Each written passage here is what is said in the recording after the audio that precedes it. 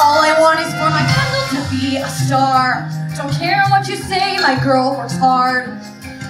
We follow all the rules for both in every class. We give you all the gifts, she looks good in all her routines. I mean, just look at her. Abby, are you even listening to me? Jill, we're in the middle of a rehearsal. Abby, look where you put Kendall. And why is she not in the front? She's the prettiest girl you've seen, worked on it since she was 3. She's bound for the movie screen. Not one that children should see. My little Kendall, she's your next big star. Give her a chance and she'll go far.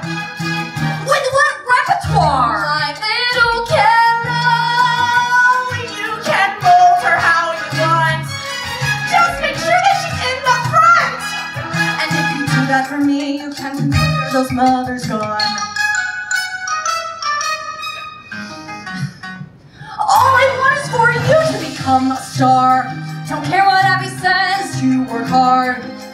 Let's take matters in our hands, get the girls in the minivan. They'll never be found again. We'll take our rightful spot at the top of the pyramid. My little Kendall, you're the next big star. Money will take you far. Mom, just go get in the car. My little Kendall, even if we're caught, Daddy will buy us out. Daddy, our names and move on up to Zimbabwe. I just don't understand how you ladies can sit here and watch my little Kendall face such adversity. Adversity? You think Kendall is the only victim? Come on now, Jill.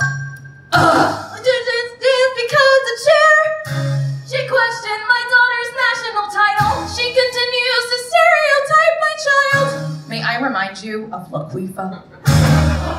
But you'll never know all the hardship that goes into walking through those doors and choosing to fight for the top of the pyramid. That damn stupid pyramid. Take that back about the pyramid. We'll snatch little Mackenzie. Who cares about Brooke? We'll shove Paige aside.